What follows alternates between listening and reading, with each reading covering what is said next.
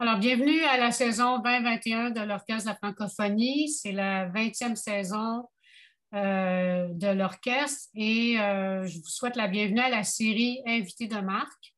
Notre invité aujourd'hui est Dr. John Chong. Nous sommes ravis que Dr. John Chong soit avec nous aujourd'hui. Alors, merci à vous. Dr. John Chong est le directeur médical de la Musicians Clinic of Canada et a été impliqué auprès de la Performing Arts Medicine Association en tant que président et trésorier. Il est spécialiste en santé publique et en médecine préventive et a un intérêt particulier pour la santé complémentaire et intégrative. Il a traité des musiciens souffrant de micro-traumatismes répétés, de problèmes de contrôle moteur, d'anxiété, de dépression, de douleurs neuropathiques, de syndrome de compression des nerfs et de stress.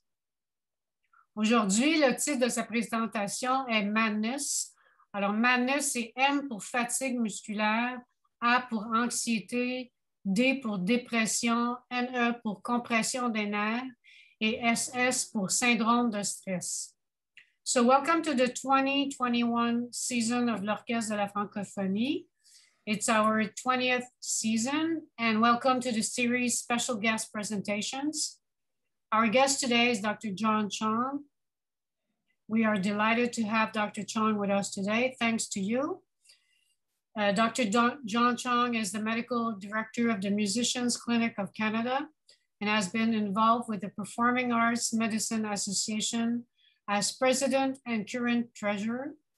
He is a specialist in public health and preventive medicine and has a special interest in complementary and integrative health. He has treated musicians with repetitive strain injuries, motor control problems, anxiety, depression, neuropathic pain, nerve entrapments, and stress-related disorders since 1986. Today, the title of his presentation is Madness. So M for music, for muscle fatigue, A for anxiety, D for depression, and E for nerve entrapment, and SS for stress syndrome spells. So, alors, avant de débuter la présentation, l'Orchestre de la francophonie voudrait remercier ses partenaires financiers et reconnaît l'appui du gouvernement du Canada et d'Emploi Québec, Île-de-Montréal. L'OF remercie ses commanditaires Canimex et Panorama Média. L'OF remercie les fondations suivantes: RBC Foundation, Fondation CBAS, le Fonds AIDA de la Fondation Jeunesse musicale du Canada et la Zeller Family Foundation. Before we start the presentation, l'Orchestre de la francophonie would like to thank their financial partners, and OF acknowledges the Government of Canada's support and Emploi Québec, Île-de-Montréal. The OF would like to thank their private sponsors, Canimex and Panorama Media.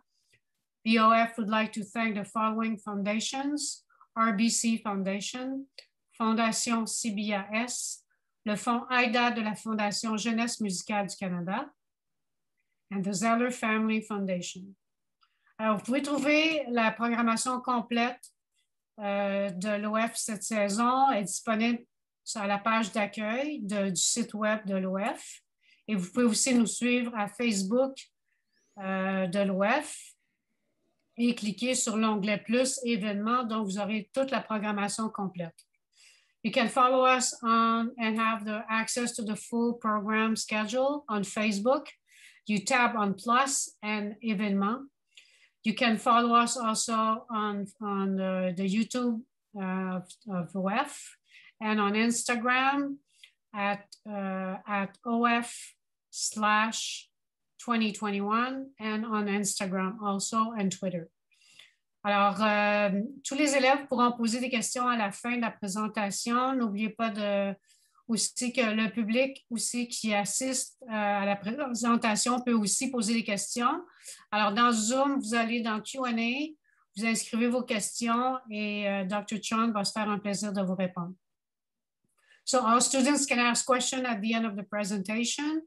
The public is also invited to ask questions. You need to go on the Zoom on Q&A and write down your questions, and Dr. Chong will have pleasure to answer your questions. Alors, merci et bonne présentation. Thank you and enjoy the presentation. Great. Thank you, Sylvie. It's a great honor to speak to you today, wherever you are around the world and live on YouTube. So I'll start by sharing my screen and picking this file. And we'll zoom up from the beginning. Good. Hopefully everything's okay there. You can see it. I can't see me, but we'll start.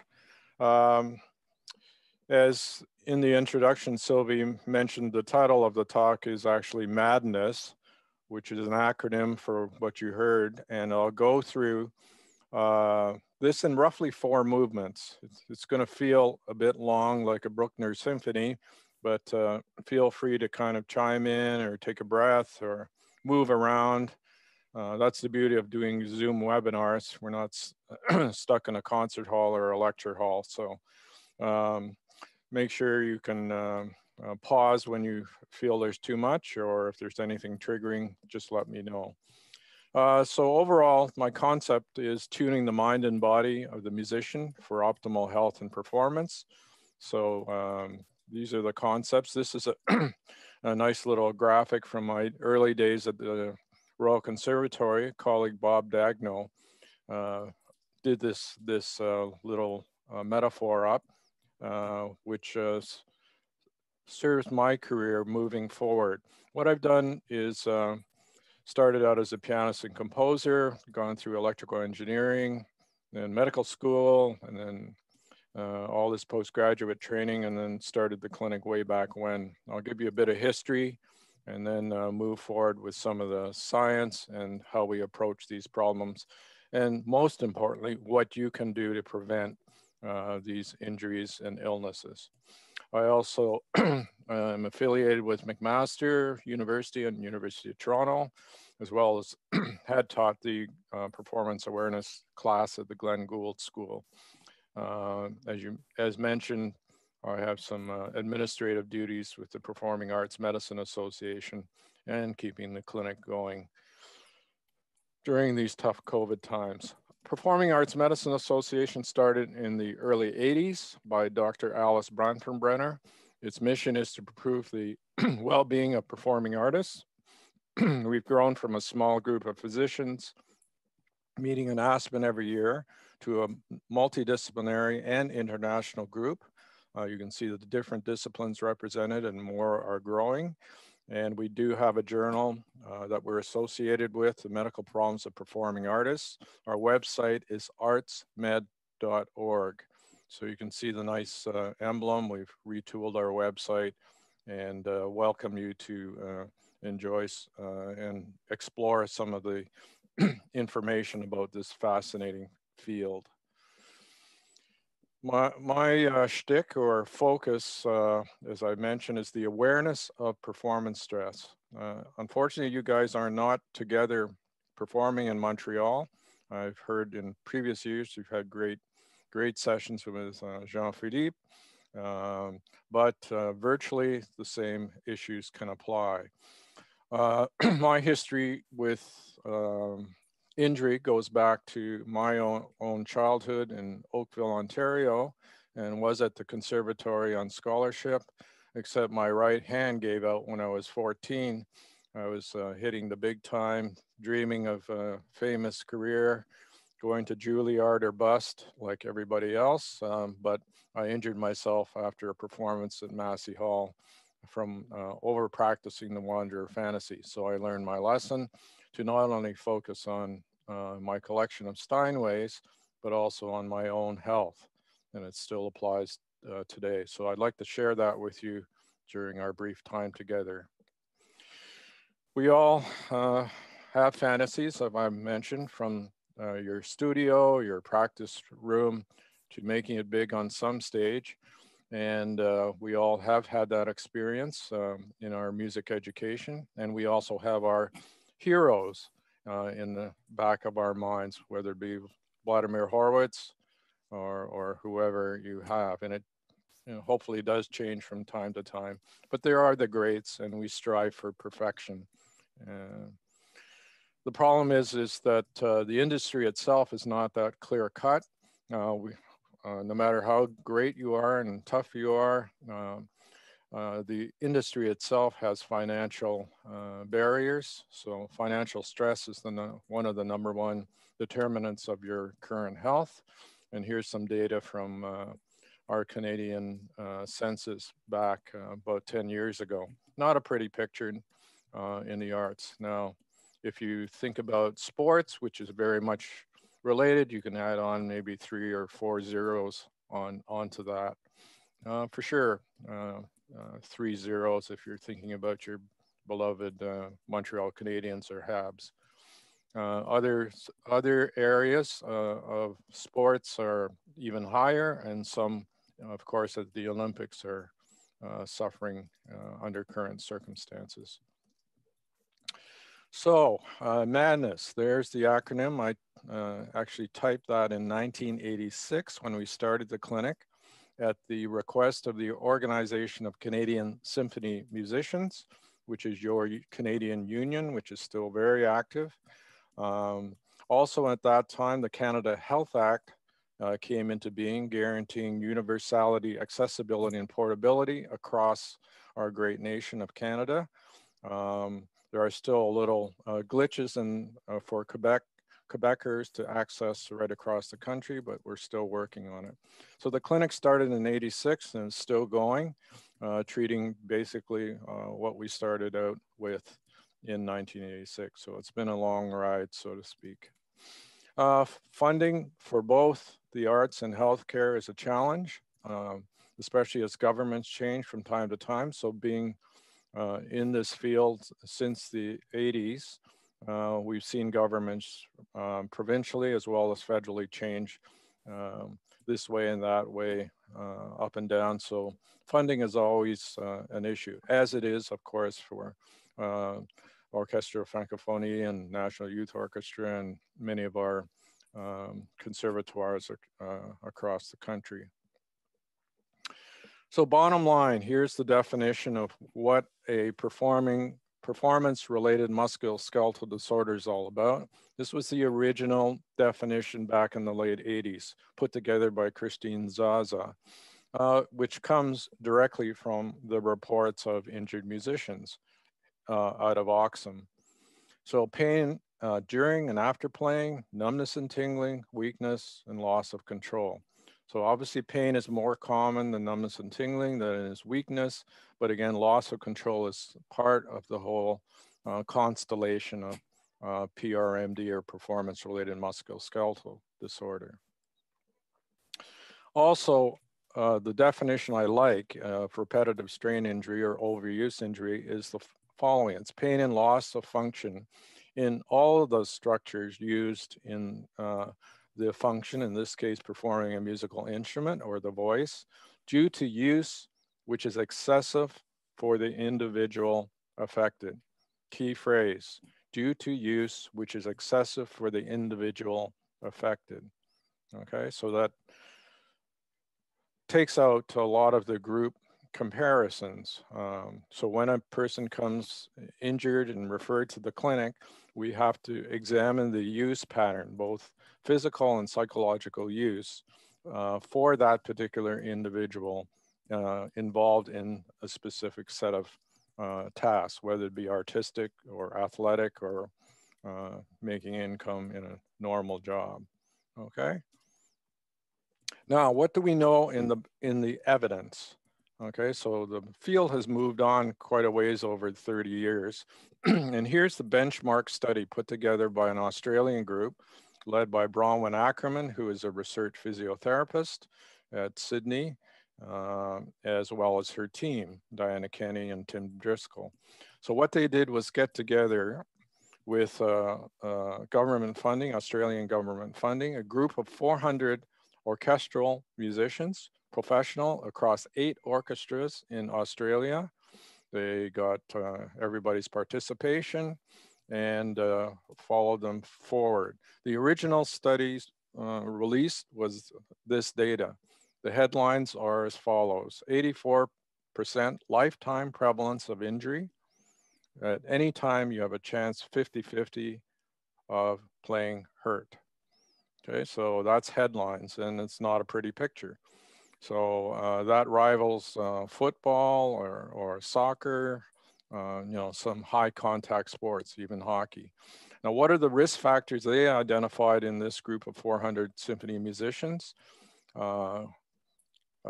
Muscle tension, long practice sessions, insufficient rest, poor posture, muscle fatigue, sudden increase in playing, repertoire scheduling, stress, lack of fitness, and insufficient warm-up.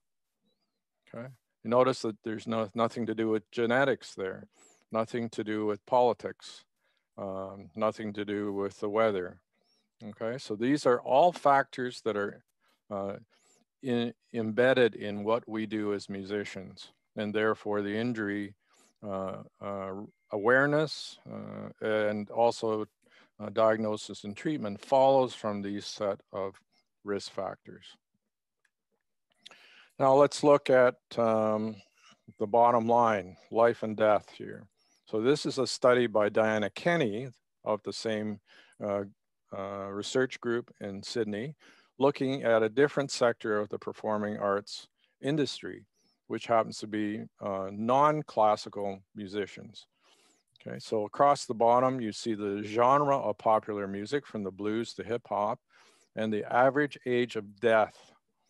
And in the heavier lines for male and female, you see across the different genres the rather grim statistics, whether you can see on the right side rap and hip hop, you're lucky to make it to 30 years old, or the so-called 27 club. But if you're in classical music most of the time, you're not included in the study. And if you're a blues player in New Orleans, you probably make it to a good old age. So there's some interesting variables at play from this study. It's too bad we don't have the data across classical music genres, but anybody wanting to do a PhD, great. Now, how to do this is that you get a graduate student and go through all the magazines between 1950 and 2014 and identify a dead rock star. Okay, first of all, they have to be dead and they have to be famous to be written up in Rolling Stone, basically. And that's what you get. And that's a huge number of musicians that have passed in that time frame. What did they die of? Good question. Interesting. They did not die of repetitive strain injury, but they did have accidents. They did have suicides, homicides. You'll see there where the excessive red is, as well as by genre of their popular music. Those who make it to an old age, unfortunately, have chronic diseases, heart-related issues, and cancer. And you can see why it's green, why they survive. That's because there's not enough musicians making it to an old age in rap and hip hop. They have a very short and dramatic death, unfortunately. So what do we know about physical and mental health? Well, we know a lot more about physical health in classical music, but what do we know about mental health and stress? So here's a study from the British Musicians Union, published not too long ago, and they're continuing to follow up their study. Headlines again: musicians may be up to 3 times more likely to suffer from anxiety and depression compared to the public. And in the small print is about anxiety and depression, and the reasons, the qualitative reasons, are below. This is a good sample size of over 2,000 professional musicians in the UK. They cite poor working conditions, lack of recognition for their work, physical impacts, injuries, as well as problems of harassment, both sexual, physical, and psychological issues, which of course now have become much more public in the last few years. Here's a big study from Melbourne, Australia. Notice much of the research comes from government funding in Australia. This is a very big study of the whole performing arts industry, about 3,000 persons in this sample. The nice thing about this study, it includes not only the performers, which we're interested in, but also those who work in the industry, the support workers, as well as the technical workers. So you get a nice cross-sectional view of what's actually happening in the business. So the culture, headlines. The industry workers express overwhelming passion for their creative work. So that's why you're here listening in today on this webinar, because we love the work and we don't want to get hurt. The problem is they identified a powerful negative culture within the industry, including a toxic, bruising work environment, extreme competition, bullying, sexual assault, sexism, and racism. And there are high levels of mental health problems and suicidality. Sleep patterns are a mess. So it's very important to look at your own stress and sleep patterns and get help for regulating that. Here are the headlines for the mental health issues. 44% of the workers had moderate to severe anxiety, 10 times that of the Australian general population. And the levels of depressive symptoms are 5 times higher than the general Australian population scores. And about 60% of the workers in the study have sought help for their mental health issues. Suicidality is a very, very important issue, not only clinically, but also in your group. And here are some of the rather startling data here. So attempts are double that of the general population. Thinking about it is 9 times more than the population. Okay, and experience and planning is for real. So if you know of somebody in trouble, please get them to help as soon as possible. Drug and alcohol use. Again, a bit startling data. This is Australian, so we don't have Canadian data. So the only thing I can say, maybe Australians are more honest than Canadians. I'm not sure about that, but look at the rates of double, 11 to 19 standard drinks in one day. That's a lot, even during the Stanley Cup playoffs. Stimulants, 8 times greater. Cocaine, 12 times. THC, 4 times greater. Interestingly, much higher is painkillers, basically opioids, which have taken the lives of many, many performing artists, and of course, tranquilizers. You have stress, and that's what you usually get from your family doctors, even still today. Interesting of this study findings, they were willing to say, I'm addicted to these substances, but the problem is identifying it and getting help. Big issue. So that's what we know up to this time. I'll start with a straightforward biomechanics, which is where I started back in the 80s. It's a field called ergonomics. So it's how your body, the human body, relates to a task. So in this case, playing a musical instrument or producing sound. And it involves many factors: posture, tension, force, etc., down the list here. So you can see a simple example is the clarinet. And you can see the weight of the clarinet is resting on the extensors of the thumb. And if you play for any great length of time, normally 4 to 6 hours a day, you're going to have a chronic static loading of the extensors of the right thumb, often resulting in de Quervain's tenosynovitis. Okay, obviously wiggling your fingers and operating those funny keys with your pinky, those woodwind players, it's going to create strain across the hand, wrist, and forearm muscles. So this is a breakdown. This is what's in your hand, wrist, and forearm. And because of the strain and the weight of the instrument, you can see the muscles, which are in red, and the yellow structures, which are nerves, get strained.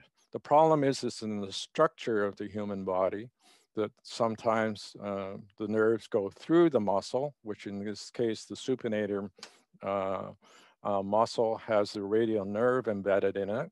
And if you co-contract the forearm or squeeze the forearm, because you have to stabilize the instrument, you will have an entrapment of the radial nerve through the supinator muscle called supinator syndrome. So there's an example of a straightforward injury related to static loading of the clarinet. Well, I don't know how many clicks or how much time you spent on your computer or your phone or your iPad today. But again, we're using devices all the time. And carpal tunnel syndrome is very common because of the median nerve that crosses the wrist, which is involved in grasping function. But the entrapment of the median nerve is very common in those individuals who use tools, vibrating tools, repetitive use with computers, and of course, to a lesser degree, musical instruments. But it's not the most common type of physical injury we see in the clinic. More commonly, we have what's called proximal entrapment, or entrapment of the nerves and blood vessels up in the neck and shoulder region, mostly related to tension and posture. So you can see the yellow structures again are the nerves. The red structure coming just under the collarbone is the artery, and the return is the vein. So when you have tight muscles, such as the scalene muscles in the neck and the sternocleidomastoid muscles, whether you're in flexion, playing a wind instrument, or in lateral flexion, squeezing an upper string, you will be at risk of entrapment or compression of the brachial plexus up in this area. But this is often overlooked clinically, mostly because the healthcare professionals do not examine you or understand the unique nature of the ergonomics of playing various musical instruments. So you can be diagnosed with carpal tunnel, get a test, but completely miss out on the proximal entrapment component of the injury, and therefore miss the treatment plan, which is correcting posture and improving motor control of the supporting structures of the body involved in performance. And here comes the fun part called motor control problems, or so-called focal dystonia. In the upper part of the slide, you can see a normal brain scan with blood flowing on both left and right sides. This is from the foot view looking upwards. So left is on the right side of the screen, and you can see the musician moving the right hand and blood flow on the left side of the brain. That's normal. And the bottom two pictures, you'll see that the distribution of activation of the brain on the left side while trying to move the right hand is abnormal or smudged.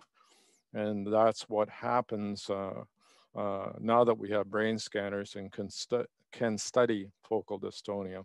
How the field started was Leon Fleischer and Gary Grafman actually asking for help from Alice Branfenbrenner and Richard Letterman, and we just had a nice lecture follow-up a few weeks ago from Dr. Eckhard Altenmuller in Hanover, Germany, who's can be credited for doing much of the incredible bench work research, both clinically as well as imaging wise, and in terms of this very troubling condition, loss of motor control. So do not forget the central nervous system or the brain involved in these types of injuries.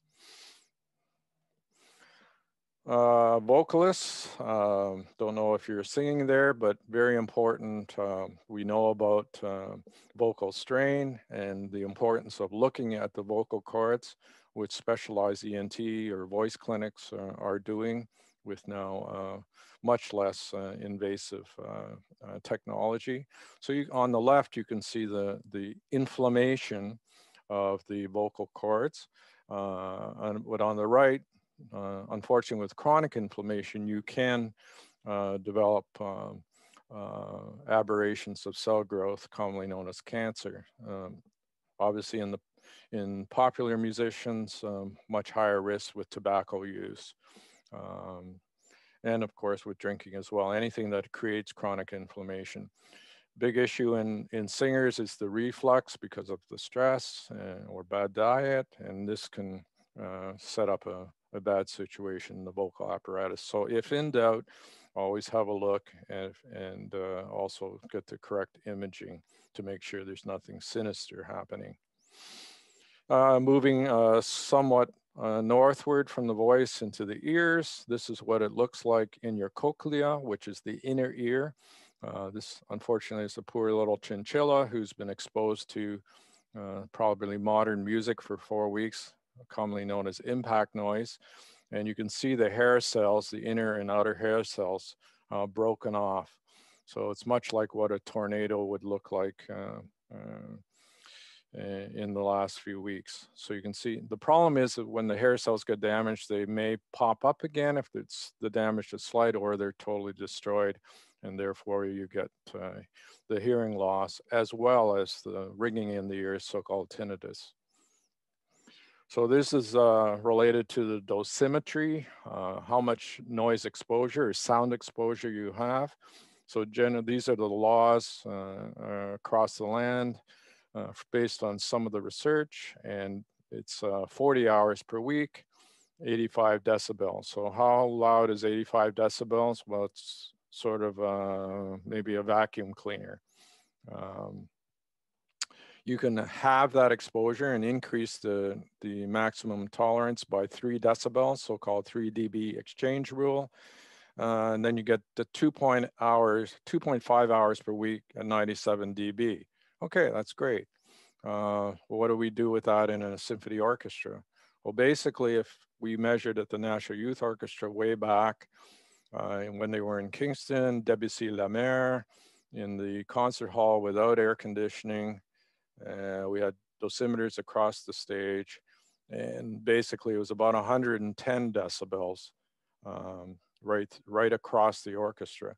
So you can sort of see, well, wait a sec, 97 to 110, man, that's just a few minutes at Debussy. Okay, now what do we do? That, unfortunately, is the problem in musical exposure. We just can't put in high attenuating earplugs because you can't hear what you're performing. So this is a big, big issue that's crept across many of the symphony orchestras, and as you know, require a lot of hearing surveillance and preventive measures, not just earplugs, but other ways to mitigate the potential damage. A study just quickly on that issue, in that orchestral study, basically they had dosimeters, much like used in mining and radiation. Basically, on a weekly basis, by Tuesday, most of the orchestra musicians had exceeded their legal limit. So it's not an issue that should be forgotten. Now, let's get into the basic science of musical processing. This is a very interesting work from Gottfried Schlag, who's both a neurologist and a very high level organist who studied the brain circuitry of both musicians and non-musicians. He's also the head of stroke rehabilitation at Harvard in Boston. On the left, you see the arcuate fasciculus, which is the auditory motor tract, which you guys all have, huge ones. I do too. And you can see how thick and complex that auditory motor tract is on the left. On the right is a non-musician. I can make some political jokes, which I won't, since we're going public here. And you can see how small and clean it is. So that might be an accountant or a lawyer, who knows. But if you want to play Brahms and Chopin, I pick on the left. So that's really interesting work. We are very structurally different thanks to our musical training, and should be proud of it. Move just down the street from headquarters in Montreal is Rob Zatori's work in the Montreal Neurological. He's Argentinian and loves tango. And what he did was blend the MRI, functional MRI, that's magnetic resonance imaging scans of the brain, with PET scans, positron emission tomography, which can look at the activity of dopamine, which you probably know is pleasure hormone or reward hormone, in real time. Amazing technology. So what he did across the bottom are the levels of dopamine in various areas of the brain. The pictures are up in the top right corner. And he's identified the so-called anticipation phase, kind of moving and grooving. So the caudate nucleus in the light purple is where you kind of move and groove. And the dark purple is the nucleus accumbens. So when you hit that magic moment, which might happen in Brahms Symphony No. 2, or in my case, addicted to the Wanderer Fantasy of Schubert, then you get these bursts of dopamine. Okay, so that's why we do this. It's not for the money, it's because of dopamine. We love it. My prevention issue on alcohol and drugs, once you start fooling around with these drugs and getting the peak experience, as many musicians have, this alters your response to Brahms No. 2 or Purple Haze by Jimi Hendrix. You're not going to get that response, and it swamps this and alters your pleasure response to music. So that's one reason for not doing too much booze or any other substances of mischief, because you don't want to lose that Brahms feeling. And go back in history at the same place, Montreal Neurological. This is a mapping of the human brain surface area.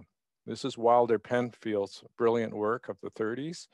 And you'll see the homunculus is what he called it. And the big area of the surface of the brain dedicated to the face and upper extremity. Okay, so guess what? We combine stress and activation of the face and upper extremity region to play musical instruments. Then we're dealing with a big part of the brain function. Donald Hebb, way back when, wrote a very obscure paper, which has now become the calling card for cognitive neuroscience. What fires together gets wired together. So remember that, what fires together gets wired together. Way back when, use it or lose it. Well, that's why we practice. We're always afraid that we won't be any good today if we don't practice. Well, it still stands.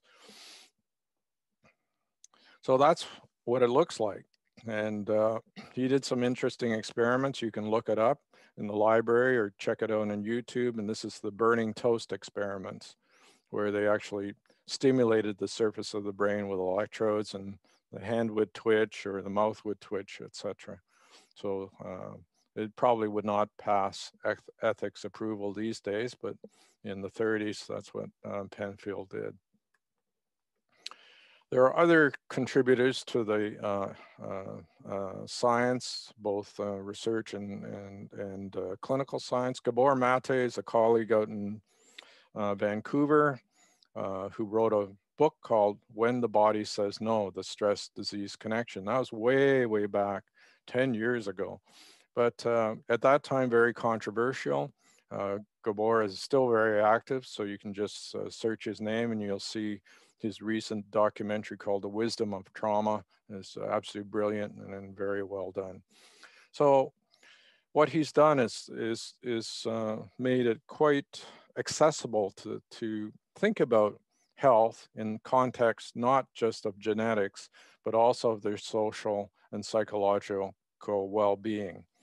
and to look at that in a biopsychosocial model. Um, the only thing to really add to that is us as artists. Authentic self-expression is the key, including but not limited to artistic self-expression. Okay, so your interpretations of Chopin Brahms may be just wonderful in the sweet spot, but your whole life may be chaos, or there's other issues going on. So it's very important to take a broad biopsychosocial view of oneself and, of course, of one's artistic environment. So the actual physiology is made a lot clear by a number of contributors, Robert Sapolsky from Stanford, Bessel van der Kolk from Boston, as well as Gabor from Vancouver. And they've coined, which has become very popular concept called the mind-body connection, which involves some chemistry. So I'll try to go through this without boring you too much, but basically the brain is hardwired to the body. There is no separation. That is all fake news. It's amazing how much fake news there is in science. And what happens is the brain, the mind is connected to the body through the stress response. And the adrenals, which are two little organs that sit on top of our kidneys, are very responsive to the signals through the vagus nerve, which I'll get into. And what does it respond to? It responds to who you are, what your experiences in childhood, in your studies, in your work, your personal life, and sets up a circuit that's there to protect you. Okay, so you might have a chronic stress response to protect you from COVID right now, or a chronic stress response trying to make sense of what we should do opening up the venues given the threat of wave 4 of the Delta variant. So there's a good example. Nobody really wants to get sick and have long haul or die, but we're learning about that, and then each individual will, based on their experience, will set up their own response to whatever their survival threat may be. Steve Porges, another famous contributor, has actually looked at the mind-body connection, and I've summarized his life work with a bit of a joke, but it's no joke. What happens to the vagus stays in the vagus. So when everything is wonderful, all things are bright and beautiful, life is perfect, we won the Stanley Cup, we don't need to worry about it. When we're in the playoffs, we mobilize a anxiety or panic response, or if you're in a audition for going to Curtis or Juilliard, well, obviously you'll have a sympathetic fight or flight response. If it's chronic, okay, there's chronic issues that you're dealing with. As I mentioned in some of the studies alluded to, financial issues or adverse working situations, you feel trapped, then the vagus gets tired, you start to go into immobilization, you develop chronic pain and depression and all these adverse health outcomes. So it's a nice model to look at the system, the main operating system of the human body, and remember what happens to the vagus stays in the vagus. So this is really, mind-boggling, but it really is quite simple. Putting all these concepts together, Sapolsky and crew have termed the phrase allostatic overload. So your mind-body connection is in a state of a chronic overload. And how does this work? The way the survival system is set up, there's a rapid response to a survival threat. It's feed forward, there's no boundaries, and therefore gets stuck on and no off. So if you're a pop music fan like I am, remember what goes up must come down. It's the normal response, blood, sweat, and tears. But up, up, and away is the chronic stress response, and there's no way down. So the therapeutic trick is to analyze what happened and to find ways to mitigate that allostatic overload to bring the level down. In the schematic, you can see the adrenals wired into the brain, these what fires together, gets wired together, and affecting the immune system and developing inflammatory cytokines, which you might have noticed is actually the end response of COVID, this so-called cytokine storm.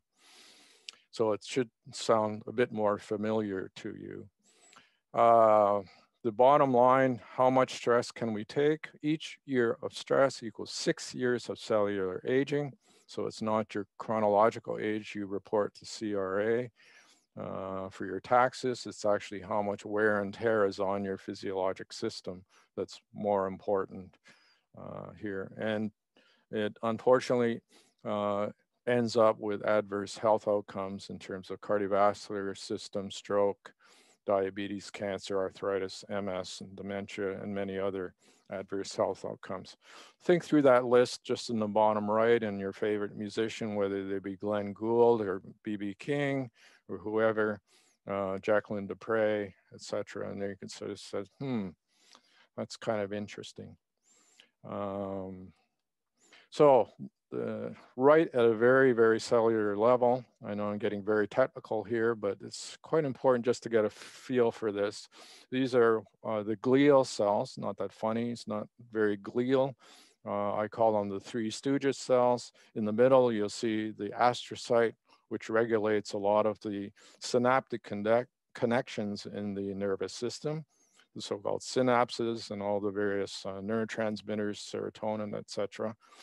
On the right, the guy with the fuzzy hair there is the microglia, which are basically the main controller of the immune system, which controls a lot of the inflammatory response related to stress. On the left is somebody that looks like Curly. If you know who the Three Stooges are, really not funny to rile up Curly because this results in demyelinization or breakage in the conducting material in along the neural pathways, which gives rise to many of the chronic neurological diseases we see, which are not so good. Is this, again, more fake news? Well, it's been published in pretty prestigious journals, and now it's become very in vogue because of the horrific response to the COVID spike protein. Now you'll see, depending on whatever your stressors, whether it be physical stressors or psychological stressors, mounting a big immune response and generation of inflammatory cytokines. Now, cyto means cell, kines means killer, so they're something we don't want to mess with.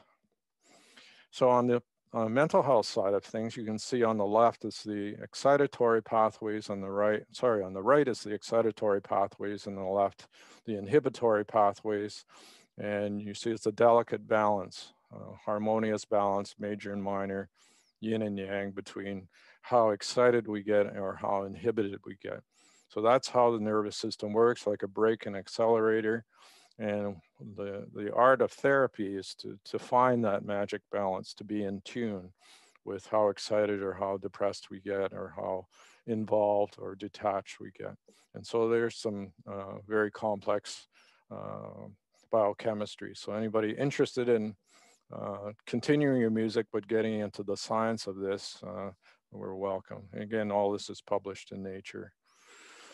How does this relate to muscle tension? Another very fun guy from San Diego, Richard Gerbert, studied this muscle stress connection and identified spindle cells in the muscle, which get all excited when you get stressed. So there's a background story to everybody's muscle tension and also muscle pain and interference.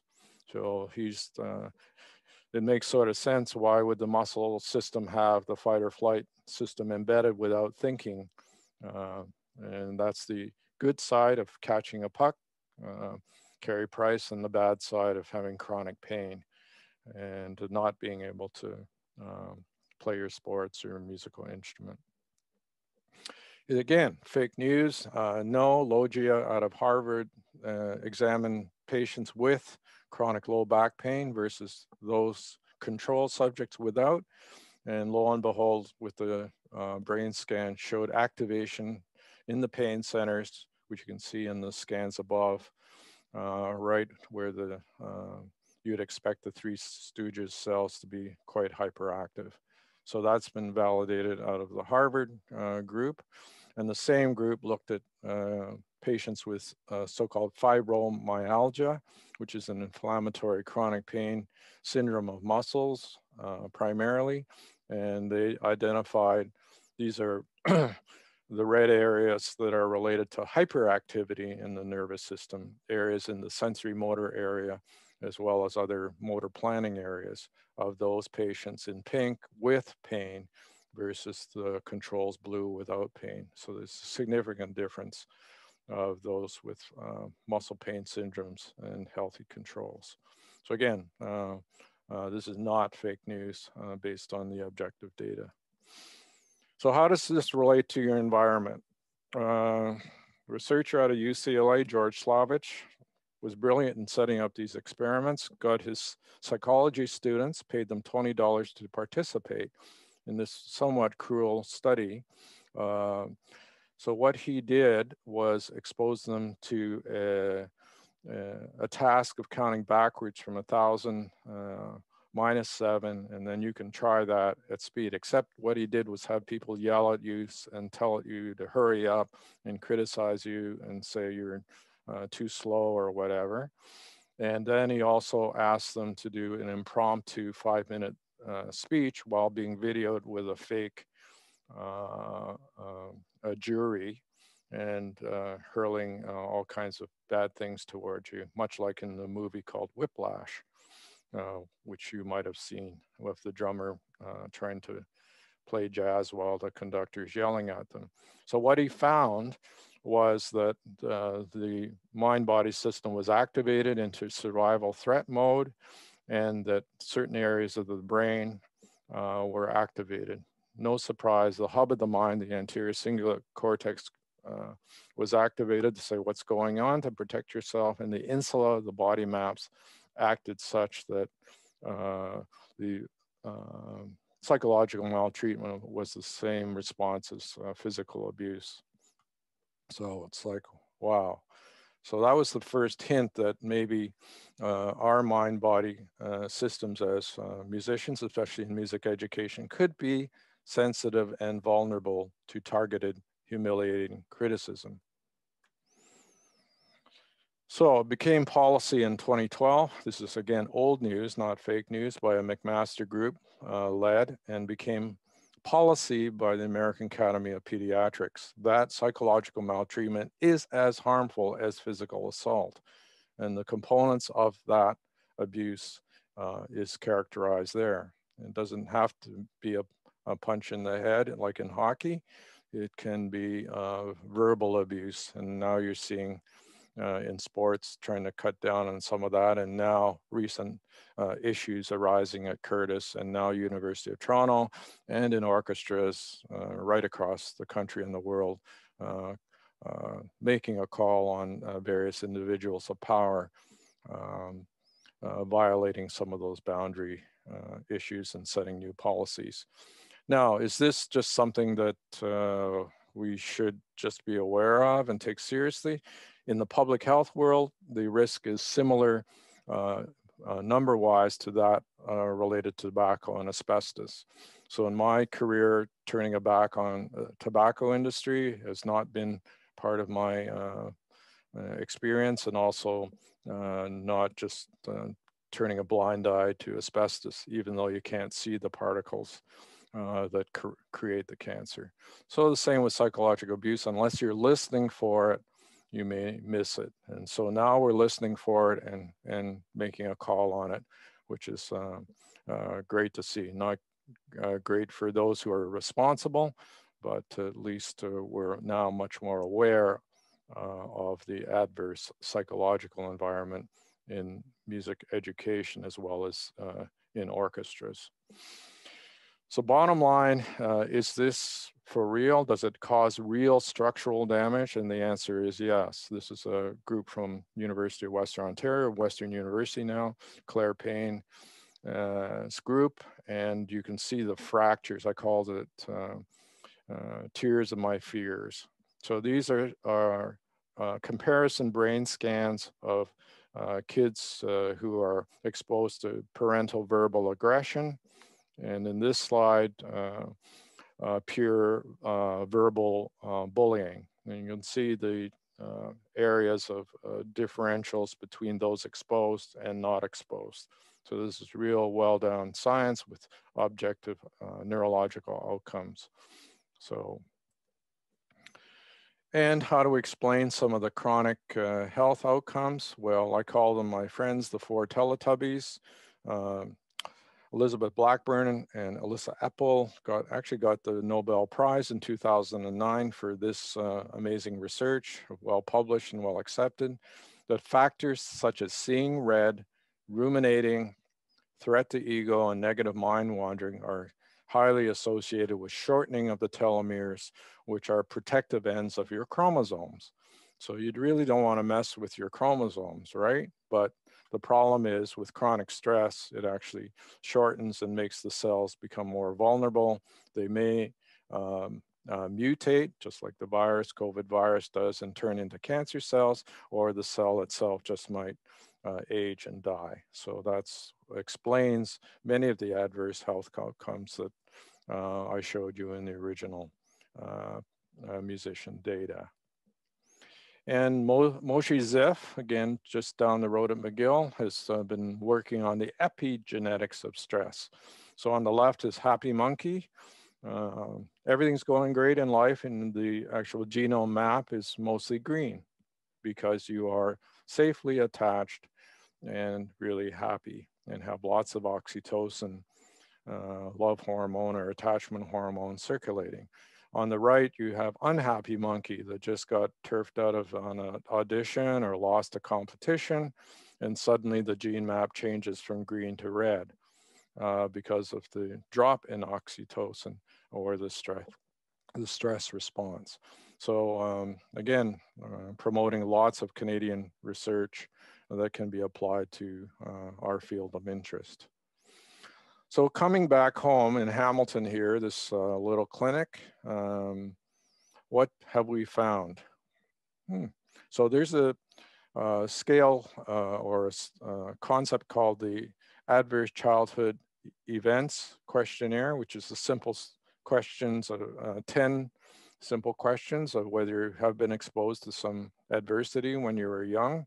We administer that at the initial consultation, and we reviewed the last 200 or so patients since we haven't been quite as busy clinically during the COVID shutdown. This is what we found, that our patients in our current clinic had a much higher prevalence of ACE events, that is 2, 3, and 4 plus than the general population.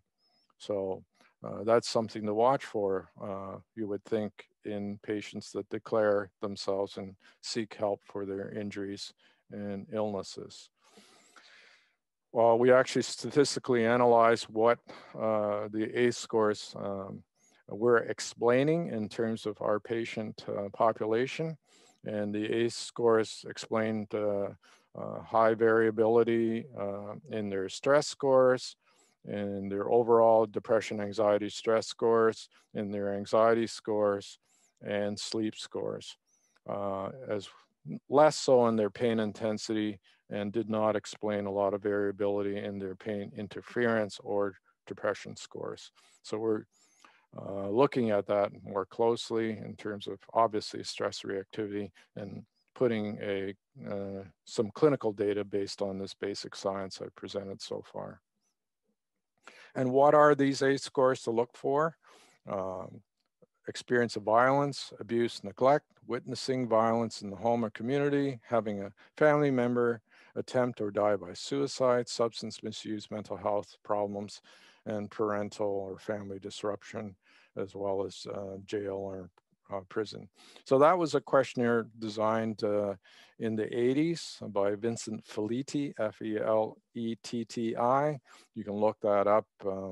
And it's my extending that concept, it also applies to educational adverse events as well as occupational adverse events, and of course, personal adverse events throughout your lifetime, because life does not stop, as you know, at 17.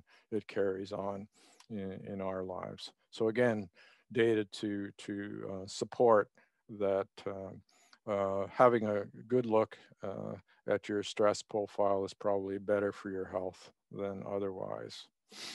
And what do we know from the Fleety A study? What does it have to do with your health? It has huge amount in terms of your life experience and your quality of life. And here are some of the adverse health outcomes that are being tracked by this massive study of close to 20,000 persons in Southern California, all funded by NIH.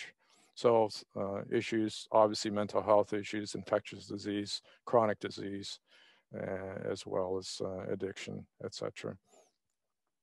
So how do we protect ourselves? So Professor Nimchimsky, my stage name, says, we know that targeted humiliating criticism, or bad THC, increases your risk of adverse cortisol events by 22-fold. So can we find personal protective equipment? It's not so easy if the conductor or your teacher is quote, violating some of those standards, whether it be physical or psychological. We just can't put on a set of noise canceling headphones and tune it out. So what else can we do? So I'll leave that with you in terms of sorting out these preventive interventions. So overall, summarizing, going back to where we were in the 80s, we looked at simple risk factors and published this in Canadian Association, a Medical Association journal. And a change of teacher or instrument is a big deal. Intense preparation for a performance is a big deal. Preparing new and difficult repertoire is a big deal. And prolonged periods of performance without rest is a big deal. It seems like common sense looking back on it 30 years, but still in the summer camps, so whether I have performed at Toronto Summer Music Festival, same thing, you know, big pieces, jam practicing, playing all night, rehearsing all day, and finally performing. Maybe I might want to revisit how I prepare and train for that. Same applies on a group basis during these big summer festivals. And we do have studies now showing what happens on, you know, short 3 or 4 week summer festivals. That's been done.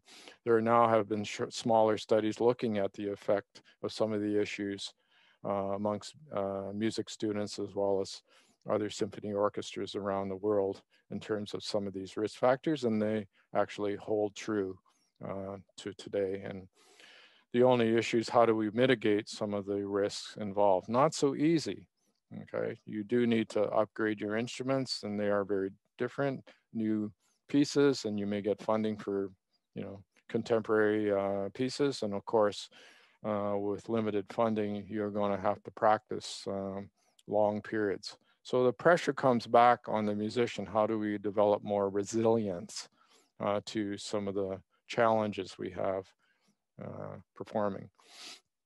So bottom line prevention is taking your rest breaks, stretching, exercises, pay attention to your ergonomics, and of course, pay attention to your physical and emotional well-being. Don't play through the pain. Get some help. So we do have some ideas how to do that. So when patients come in, we have what's called the APE lab, the Artist Psychophysiology and Ergonomics lab.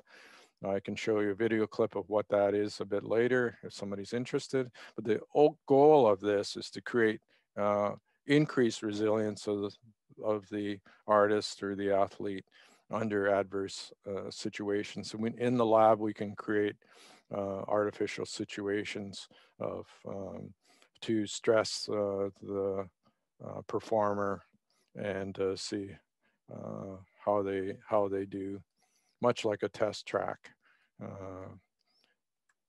Okay, so the concepts of increasing your resilience as a performer are as follows: A, B, C, D, E, F, G.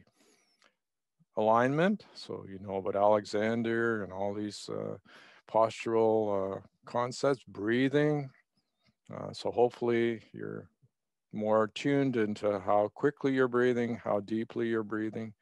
Your overall coordination, how efficient is your technique. Diet is very, very crucial. What you feed your body highly determines your athletic or your musical performance. Exercise, how aerobically fit you are, how pliable and healthy those muscles and nerves are. Focus, your ability to tune out extraneous fake news and just focus at the task. And of course, your overall end goals is very important. So in my game, I'm not necessary about winning that one award, but overall, what can you do to not get injured in pursuit of that overall prize is far more important. So some of the techniques we use, which I can get into and show you, is if we were live, but we're not. Surface EMG, which measures the electrical activity or tension. I have motion capture, which is can show you what angles move and acceleration. Of course, audio and video feedback. We can put on little sensors to measure your heart rate variability, how it increases and decreases in a healthy or an unhealthy way. Neurofeedback, we now have gadgets to measure your brain frequencies in different areas. And the idea there is to get it calmed down into the zone of optimal focus, or so-called flow. And so we can train you to do that. We have psychotherapy, which we refer out. I think one of your guest speakers is a wonderful psychotherapist. And there are various techniques, mindfulness-based, stress reduction, cognitive behavioral, as well as psychodynamic types of therapy. We have experimented with direct current stimulation, as Alton Mueller's group in Germany has done. We have acupuncture as well as a wide myriad of medications if necessary.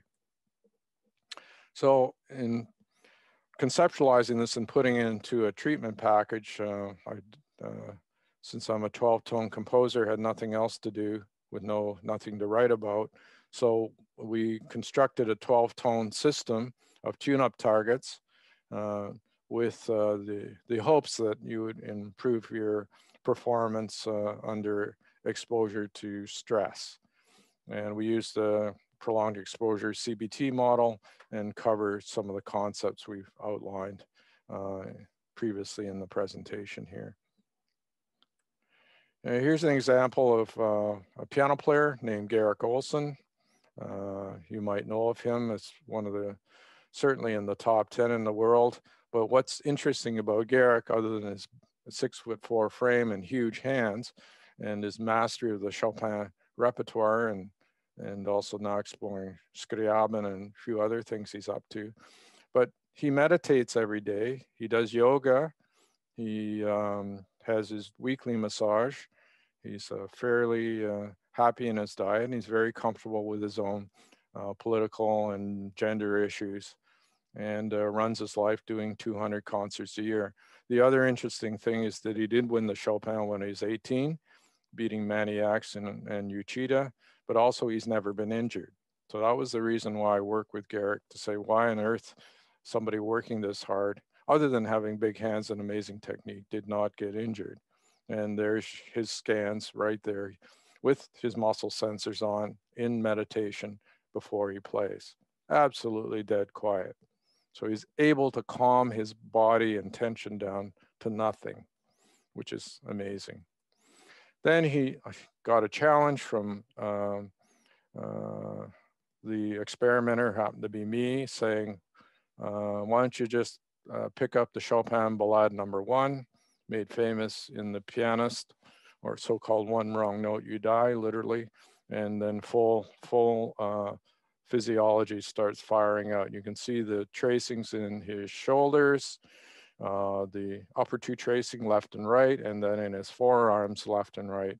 And you can see how nice and clean the muscle recruitment patterns on. They're on and off and on and off.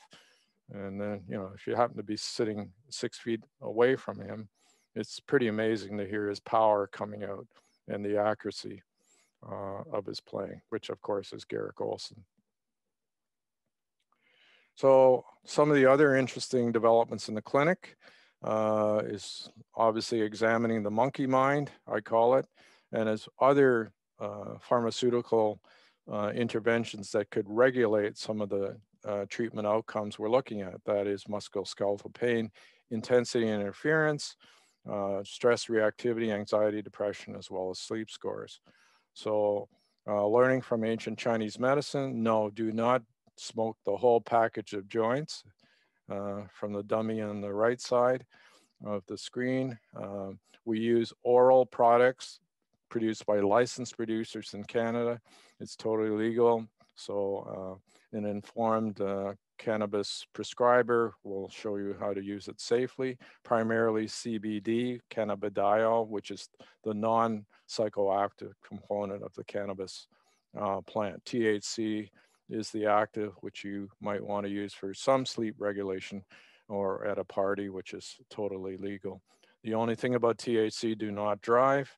And if you have a history of psychosis and stuff, don't mess around with it. And it's very important to use the right hybrids, et cetera, to get the right effect. So CBD, cannabidiol, is our main anti-inflammatory and neural system regulator. So to summarize, the prevention of overuse is the control of use. This goes back to Hunter Fry in the 1970s, and it still applies today in the 2021s. Prevention is a difficult concept to get across to those who haven't really encountered overuse issues in their music.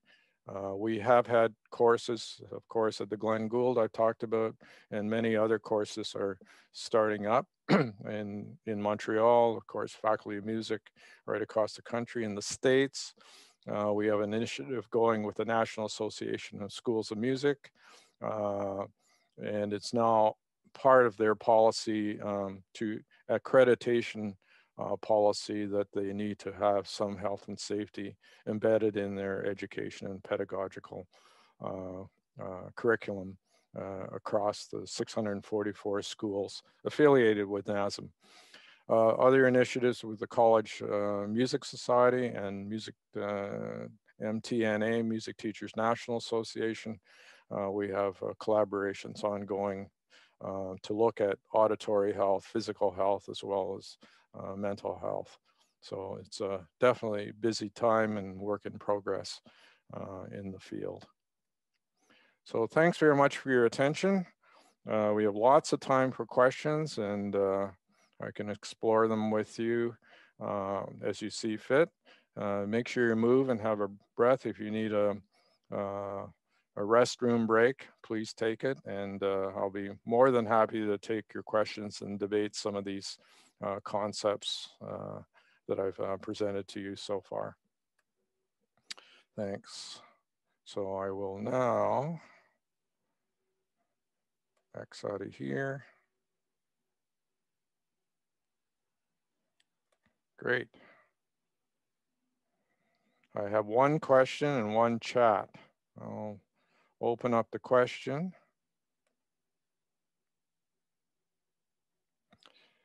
Okay, you mentioned starting courses across Canada. It won't be me. To be coming from the school administration. Are there and will there be a course at McGill like this? There was a very active group at McGill. Sadly, I've forgotten her name. She was a student there who played violin, got injured, and started a group years ago that I think is still very active, trying to get a core course going. I know that Isabelle Cossette at University of Montreal is very active, and I will be hopefully presenting in Montreal at the end of October at the Performance Science Conference with a number of esteemed colleagues about making these issues aware, increasing awareness of these issues to administrations across the world, and hopefully making the change to implement the course. My experience at the Glenn Gould was a lot of fun. That was started in 2009 at the request of Jim Agneson, who's still the dean. And I did that for 6 years, fighting the traffic from Hamilton to Toronto. Early on, the experience was, I found personally, very exciting and positive because it was a small group. We could really work as a small group, measuring heart rate variability, muscle tension, getting into people's narrative in a safe space.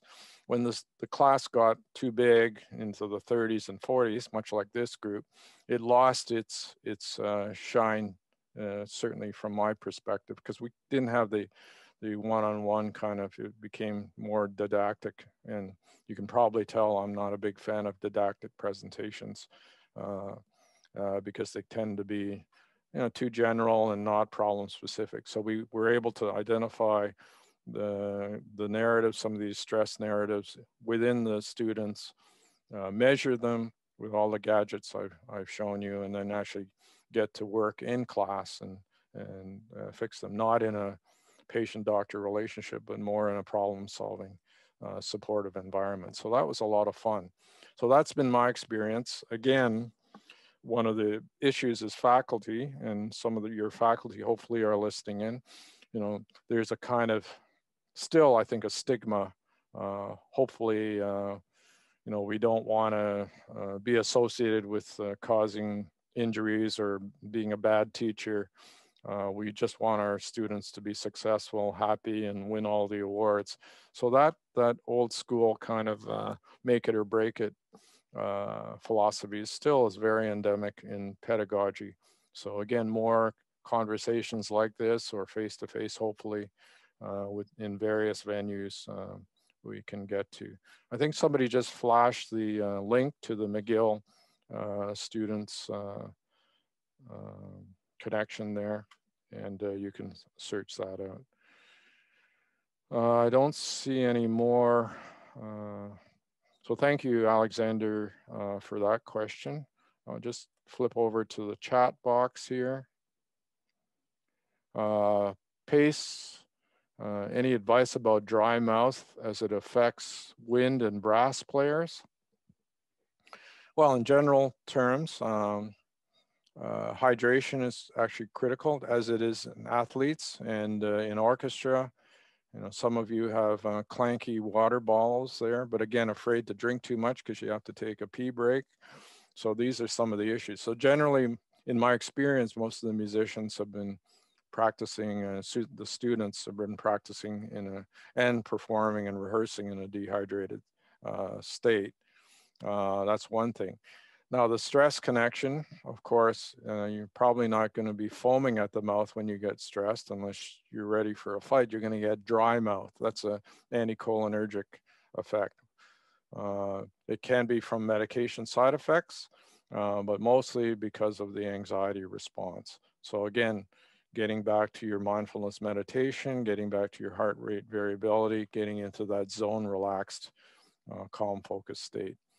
Next question, who's that from? Can't see. I guess it's from Luca. What is your prescribed length of music practice session for a wind player? Excellent. We do not have any time limits, but when you start to feel symptoms of your injury, PRMD injury, it's probably too late because the inflammatory reaction has started to happen. That is why your question is so important, because playing the oboe, Luca, is obviously a very demanding instrument. So is a bassoon, because of double reed. And when you're tired, that's the main issue. So aerobic fitness, musculoskeletal fitness is your best bet to increase your practice tolerance as well as your performance in rehearsal and full concert ability. Unfortunately, many of the big pieces, the ones we love the best, are big monsters and long ones. And like myself, was guilty of practicing the whole thing every day for 6 hours, and that's what happens. You get injured. Okay, next question. One of the common problems about flautists is having pain in the left hand because different posture compared to other wind instruments. How can we find solutions for this problem? Okay, great. So I'm going to move my question and answer box away so I can see what I'm doing. So playing flute, okay, is this way, not the other side. Is okay, and see what happens to the left hand. Goes into extension and radial deviation because of the straight line and support of the instrument with the thumb under, both thumb unders. Okay, so when the wrist bends this way and you operate the fingers, especially this way, curling the extrinsic muscles, which are in the forearm, we get a lot of tension and therefore an inflammatory reaction.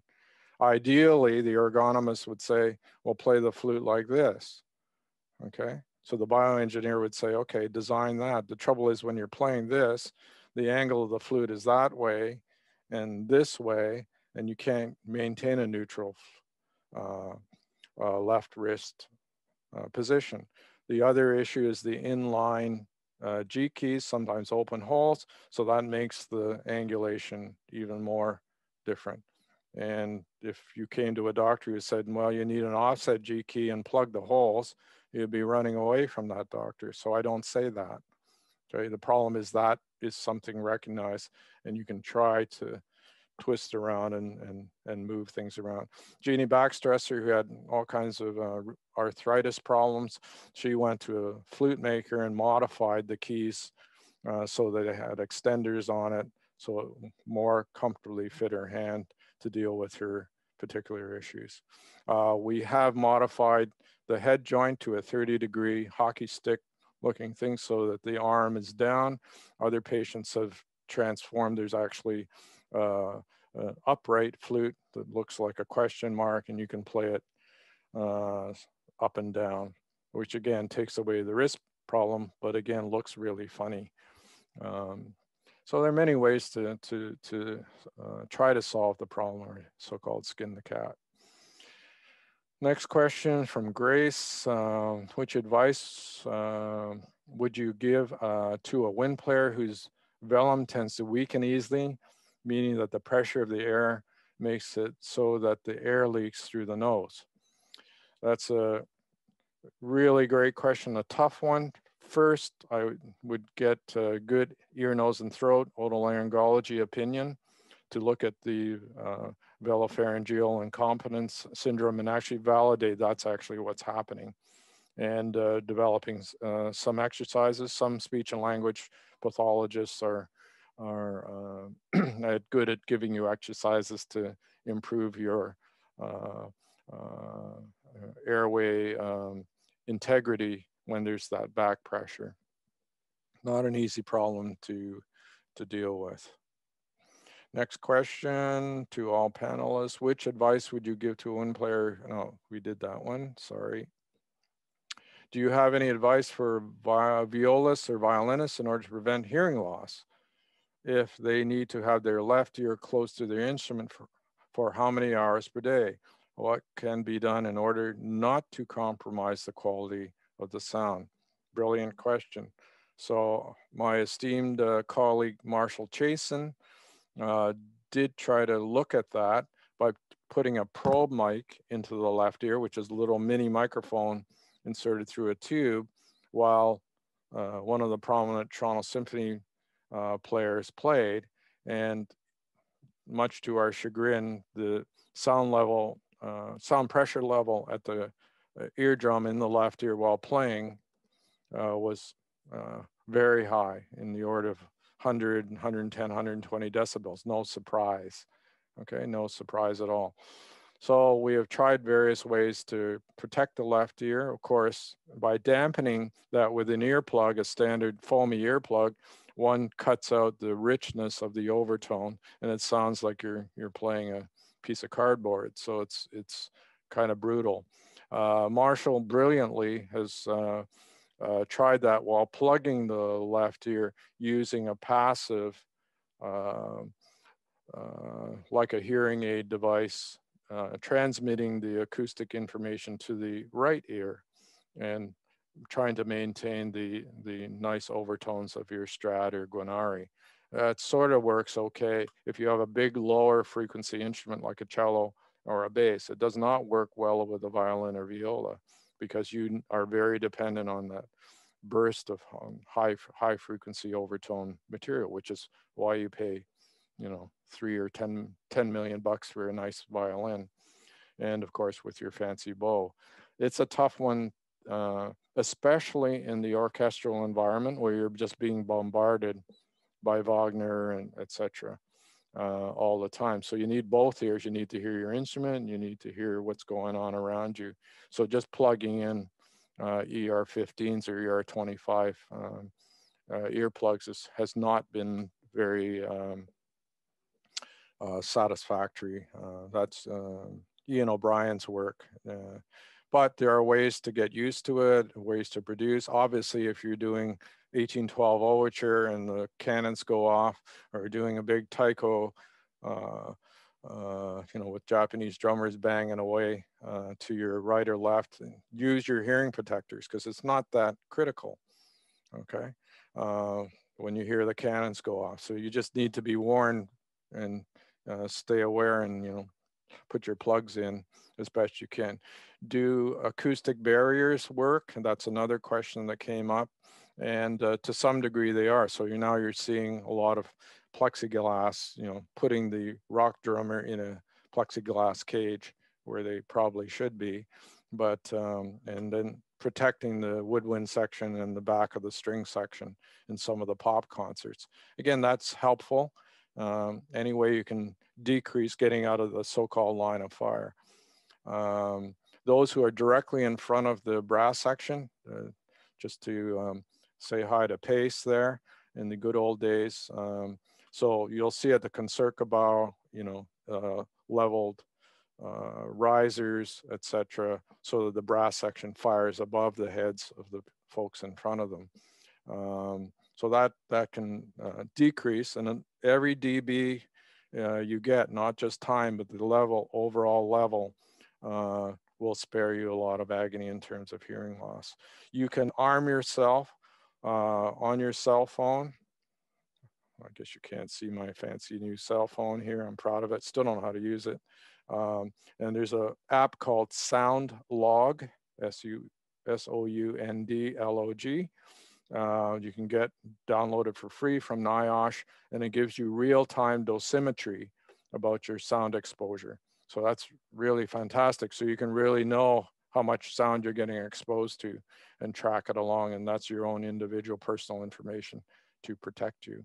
So that's another trick to be aware of what your environment is doing to you.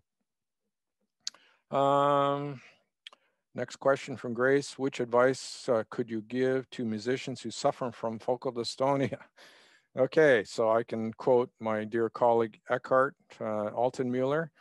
So best thing, Google Eckhart Altenmuller, A-L-T-E-N Müller, out of Hanover, Germany, who's published pretty well everything that's credible in the field of focal dystonia.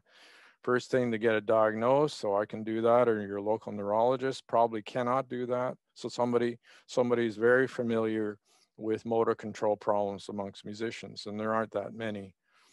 So another prominent publisher, researcher is Steve Frucht, or F-R-U-C-H-T. Steve is in New York at Columbia. So if you can find these folks.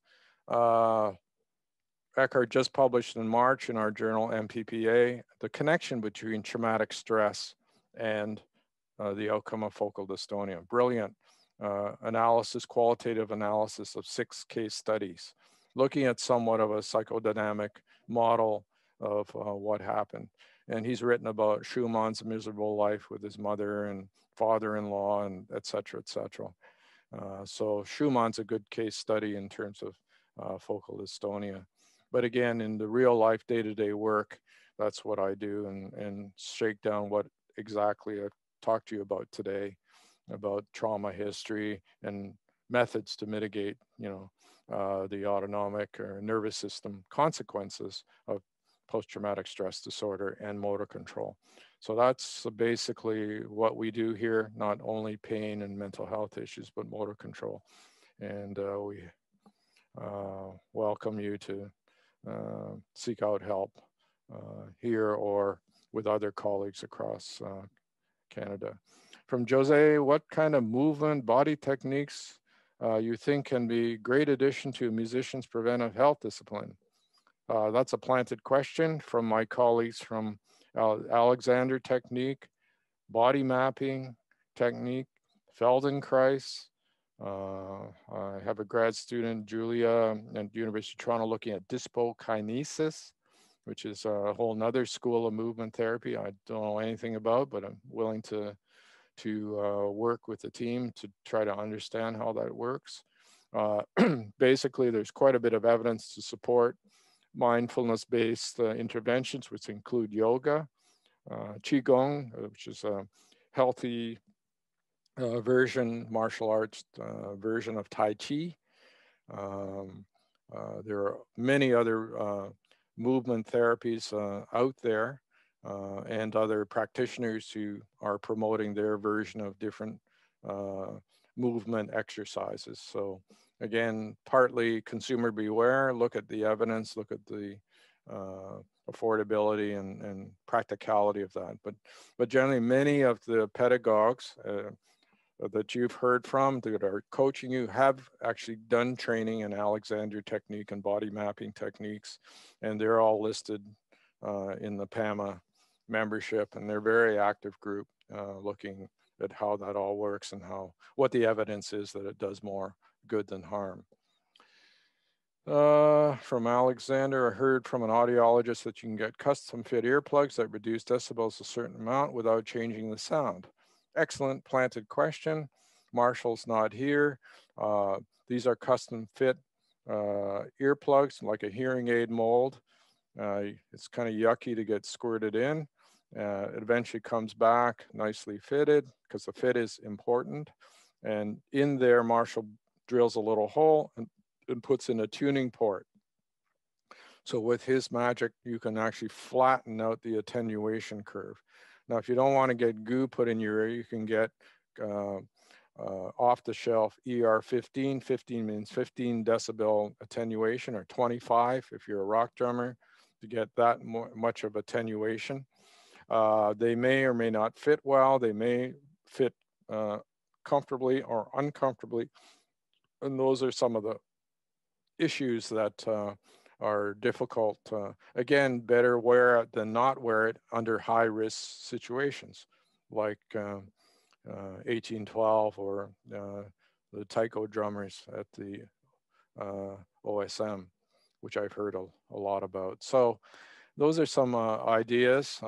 Obviously custom fits better. For if you're doing rock gigs, I would invest in the ear monitors that are custom fit. We do that a lot, especially if you're going back between classical and popular genres. So that's worth it to have it. And if you go out to clubs that you really are way too old to go to, John, but I've been known to go to rock clubs, and here's some more recent stuff I can't remember, but old stuff I do remember. The sound levels are extremely high in these venues, even big stadiums. So again, I always carry my earplugs around in my little pack as well with my EpiPen. So it's very useful to have. Just when you need them, you should have them there. Okay. I think there was another company that was trying to promote other earplugs just off the internet. Again, I don't have any experience. Soundbrenner, that's I got their metronome watch that tells me not to speed up when I practice, but also they're marketing some into your active monitors. I can't comment whether, because I haven't bought them myself yet. Next question, interested in relation between sound emission in wood players, articulation, and the phonetic components of different spoken language. Do you know of any investigation or recent publication related to the theme, or could you recommend? This is a question custom made for Marshall Chasin, Chasin. So if you go to musiciansclinics.com, you can talk to Marshall directly with this, because he also teaches phonetics at the University of Toronto, and he'd be fascinated to look at the difference between, say, playing Japanese wind instruments versus, classical European instruments, and the connection to their phonetic languages and all that stuff. So he's the perfect guy for that. I'm the very practical, boring guy to try to fix up the injuries. So contact Marshall with that really great question. I'll go back to the Q&A. Thank you for your presentation. Do you have any advice for musicians who are preparing for a performance and experiencing pain? When a performance is upcoming, we aren't really able to stop practicing and may not have the time for intensive therapies or treatment. Do you have any advice to manage it until we can treat it more thoroughly? That's from Avery, and it's a brilliant question. So yeah, please don't leave it too late. Wait for the Hamilton Clinic to assess you. We're working, I'm trying to whittle down our 6-month waiting list now. And you got to perform at the Rostropovich or the Chopin next week or in the fall, or those big editions. So that's really the catch-22 of this. So bottom line, listen to your body. What's happening? I think I've given you enough information to try to analyze what's happening here. You obviously building up your resilience, your tolerance. What variables can you do right on the spot, other than just quitting and going to a clinic? Well, you can improve your sleep. That's huge. You can take CBD. That's huge. You can just go to the dispensary or find a local cannabis clinic to get your CBD, cannabidiol. You don't need THC for that. So let's get over the Cheech and Chong stigma, hysteria over legal, medical, and recreational cannabis. Okay, so CBD is very powerful anti-inflammatory and pain control. You're not going to hide the injury. It's still going to break through. You're still aware of the biomechanics and the stress factor. Getting into regular meditation, okay, during the workday, taking your breaks, meditating, calming your system down. Getting a heart rate variability monitor, which you can get online. Get a Muse headset to look at your brain waves. Get a HeartMath heart rate variability monitor to see how stressed you are when you're playing, and learn how to decrease your vagal tone. Remember, what happens to the vagus stays in the vagus. Delete, clear your monkey mind of past traumatic experiences. Just because the last jury told you boo doesn't mean you're a boo forever. Okay, that's just the opinion of that particular jury at that particular time relative to the other competitors. Okay, yeah, if you're recording with the Montreal Symphony with a new conductor and you're trying to prove yourself, well, you might want to take some cognitive behavioral therapies. That it's just a new conductor and this is an old piece, and Berlin seems to have won all the awards, and hopefully the OSM will get some good ratings. But don't think about that stuff. You just want to play the notes great, feel good, get into your own zone of optimal performance, and practice that so when you actually go to the competition or the recording session, you're able to go there. That's exactly what the Olympic team is trying to do in Tokyo. But you can imagine now they're preparing for their event. They're spent their whole life preparing for this, and now they got this COVID craziness happening, with the outbreaks and all the controversies you're seeing before the opening event tomorrow. So it must be really tough. So kudos to our Olympic team overseas. But the same the same preparation and mitigation of the stress. The Olympics will go on, whatever happens, happens, and you try to decrease your stress reactivity as you go through it. And that is a train, learn, response. The Olympic team does have a program that has received accolades, international accolades, in the way we prepare our Olympic athletes. The same techniques can be applied to us in your orchestra or at your conservatory. So that's basically the kind of work that you can bring in. If you can push your school to get a course going, please do, because as I've told you, it's actually policy south of the border for the NASM schools. As I understand, in Canada, we don't have the similar kind of stick to say to administration, thou shalt have a prevention performance awareness class. But again, it's up to the local institution if they have the resources, the faculty willpower to bring this in. And again, kudos go to the board and Jean-Philippe and Pace for inviting me to share some of these ideas.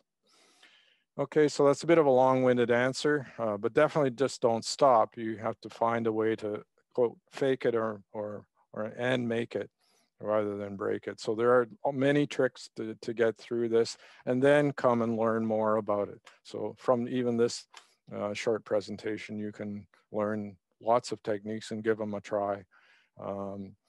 Even during your online master classes right now. Try it one way, thinking about that, trying a different way, not thinking about that, and seeing what the outcome is.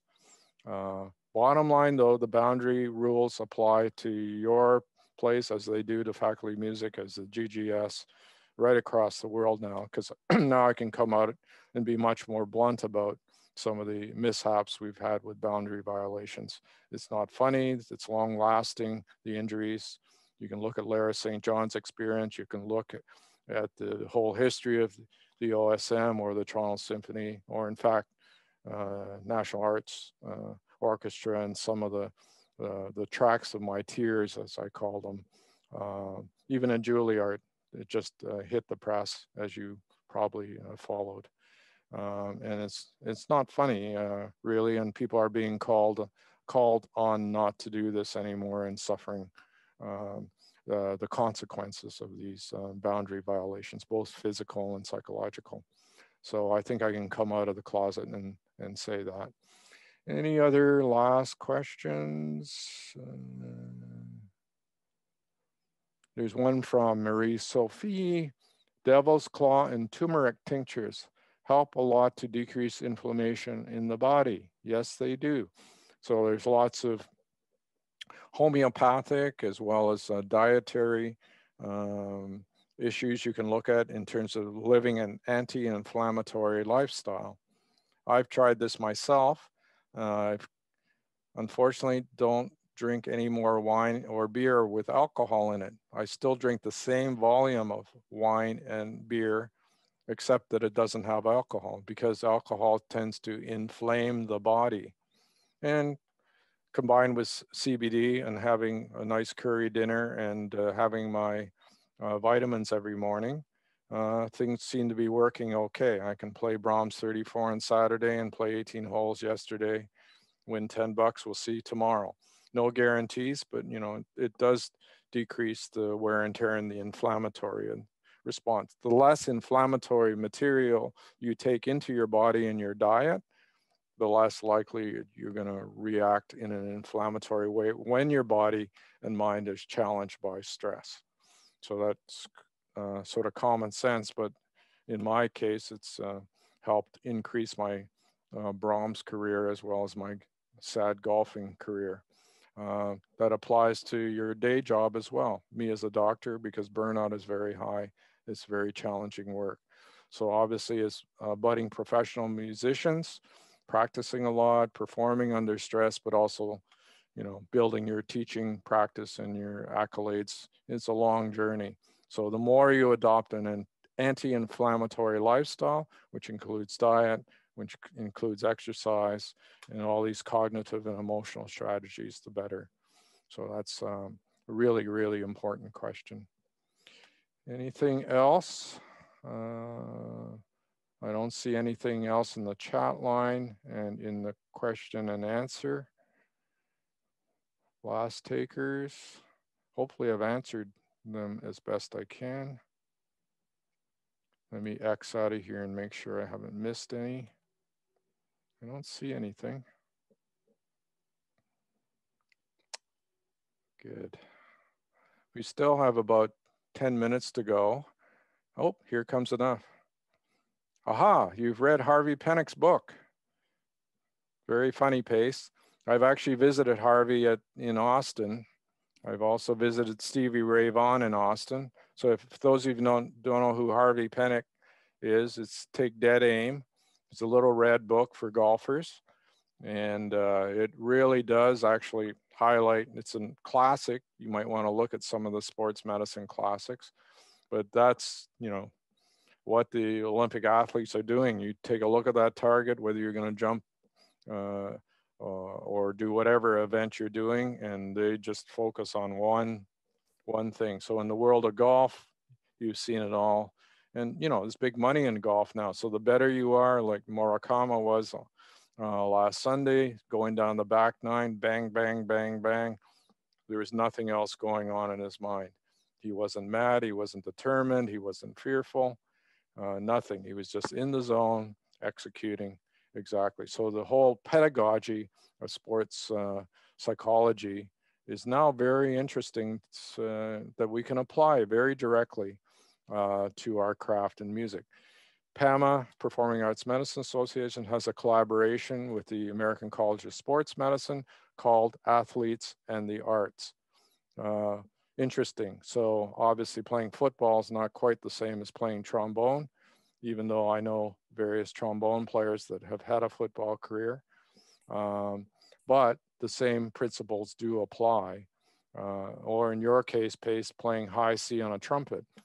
Well, before you hit that at the Sky Dome when the chariots came out or the monsters came out in Aida, that we could practice that now. So I've learned much from the good old days when we dealt with your particular situation. You know, I wish we could visualize that. Why are you up?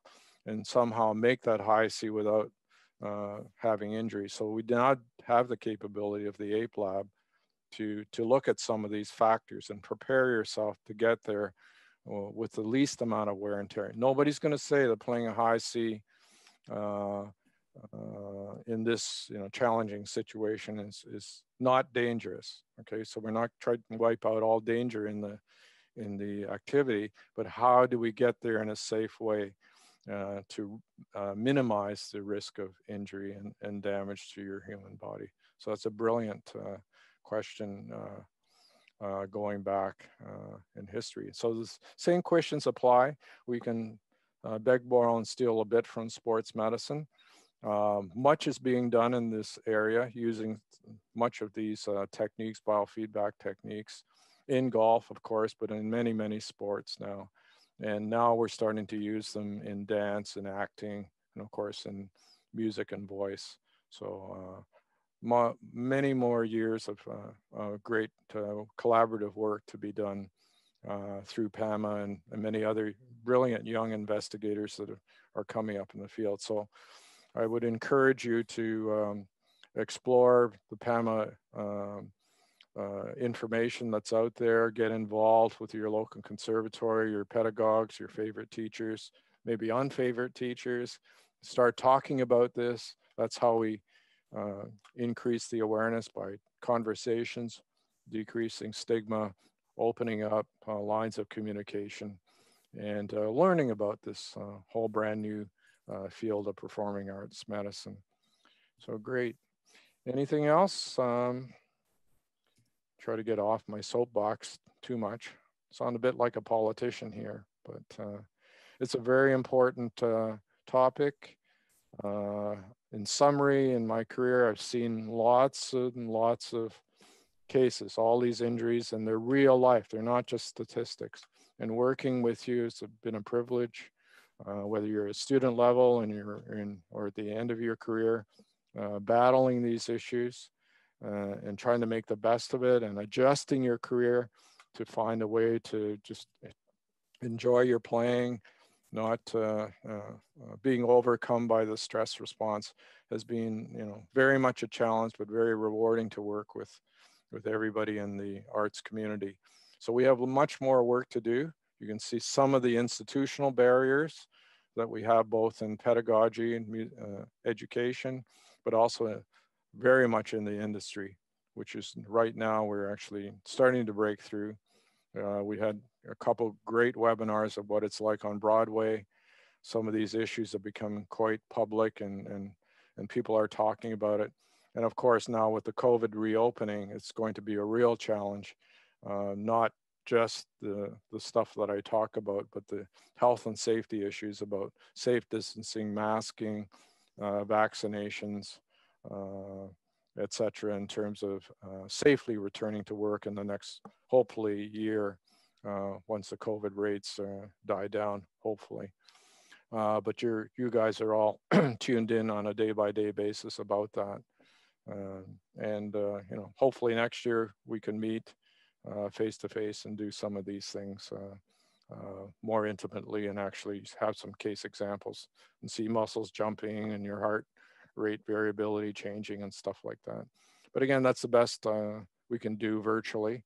So hopefully, some of these concepts are there. If you want further information, just email me. I can send you my book chapter, or you can get into the PAMA website, which has just been rebuilt, so be patient with it. But a lot of resources are going to be available.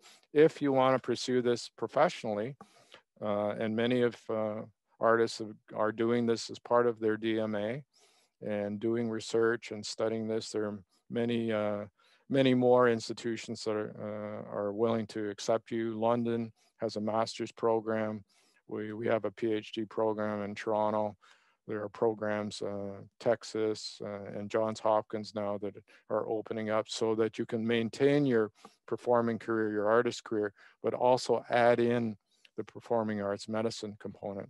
There is a essentials course that PAMA offers that we put it online, few $100, which is now tailored to not just the medical healthcare professionals, but also the educators and performers. So that is just coming off the line now, and it's been quite successful to learn in deeper ways more of the science and what to do about it. So again, more knowledge is not a dangerous thing. It's to combat the fake news out there and some of the fears about some of the conditions I've talked about today. So hopefully you're feeling comfortable about this. If you're feeling dysregulated, go for a walk. Try to keep your alcohol intake at the pub down today. But having a beer after a long, boring lecture like this is not a bad idea. It's just the amount of alcohol that's toxic. Okay, so anything else? We're pretty well, got 5 minutes. Time is ticking as I can see on my screen. I just want to thank all the organizers, specifically Pace, Sylvie, Jose, Luca, for organizing the webinar. Best wishes to you all wherever you are. Safe playing, and of course, please be safe of COVID. I'll throw in my 2 bits about your vaccinations. Get vaccinated. On that note, I'm getting calls because now things are starting to open up. Musicians are being hired again. Employers are not exempt for demanding double vaccinations. So in spite of all the anti-vax fake news out there, that's your best protection from getting COVID and wave 4 during the fall when things are going to be indoors, unless you want to play bolero outside in the snowbank. It's not going to work. Okay, so we're going to be indoors. We're going to be in the conservatoire. We're going to be back at the conservatory. The problem is you need to be vaccinated to protect yourself from this Delta variant. And unfortunately, this bug is very smart, as Tony Fauci would say, and keeps mutating and keeps getting variants. And that's going to become from unvaccinated populations. half of the states, if you're in the states, who vote a certain way are going to be unvaccinated. Nowhere near 80% required for herd immunity and protection for the rates for the virus to die down. Canada, we might actually get there. We're at about 50, 60%, and depending on where you are in the country. So we're doing way better. We're actually leading the world now in double vaccination rates. And so kudos to our public health crowd, who are my professional colleagues. Great job. But again, I got to reach out to this population, say, please, do your own self protection, as well as protecting your colleagues, when we go live again in the fall, which we probably will. And if you look at the British rates, it's not a pretty picture. Saturday, we had 50,000 new cases thanks to the soccer. So we all went to the pubs. I had my fake pub at home and watched, Italy win, and to the chagrin of the England crowd. We had 400,000 at British Grand Prix on the weekend. We had 32,000 a day at the British Open. And now we also have 50,000 fresh cases of COVID. So need do I say more? In the States, in Florida, Arizona, and Texas, the Delta variants have tripled literally in the last couple of weeks. So that's today's rates from Johns Hopkins. Not a pretty picture. Ontario, where I am, so far so good. We've got pretty good vaccination around the GTA. Montreal, I think, is doing quite well as well. Again, the problem is because of the mix-ups in the vaccines, AstraZeneca and Pfizer, blah, blah, blah. So these are all the micro details of managing the COVID pandemic and what lies ahead. So again, in summary, please protect yourself, be aware of the dangers, especially in choir situations and woodwind situations, in closed, poor ventilation environments. They are indeed high-risk situations of transmitting the aerosol. We have a couple webinars on our website that you can access to really detail some of what I've just alluded to. Fascinating engineering, but again, from a public health situation, you want to prevent getting a very tragic situation of getting the cytokine storm and then, ending up in ICU and not making it. So the cases are still out there and coming in the unvaccinated population at the current time. So that's how I can distill that information for you on a platter. Okay. Well, on that note, I would like to thank you really much, Dr. Chong. It's always very interesting and very pertinent, and all kinds of great tools that the students can apply in their daily lives as musicians. And it's really wonderful to have you again. Thank you very much. Appreciate the opportunity, the whole gang, especially you, Sylvie. And so anytime you want follow up for information or clinical help, please contact the clinic. The information is available through administration or the taping of this webinar. So thanks very much for the opportunity to share this, and please be safe. Bye-bye. Bye-bye. Bye-bye.